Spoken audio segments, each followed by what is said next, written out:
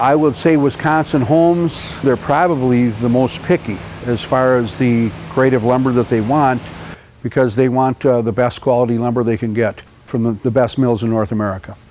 And they are by far exceeding the codes with the quality of lumber they're using.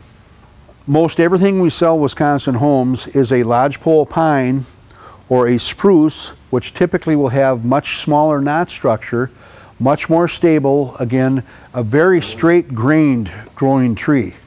With that, you do not get the cupping, the twisting that you would normally with a lower grade wood.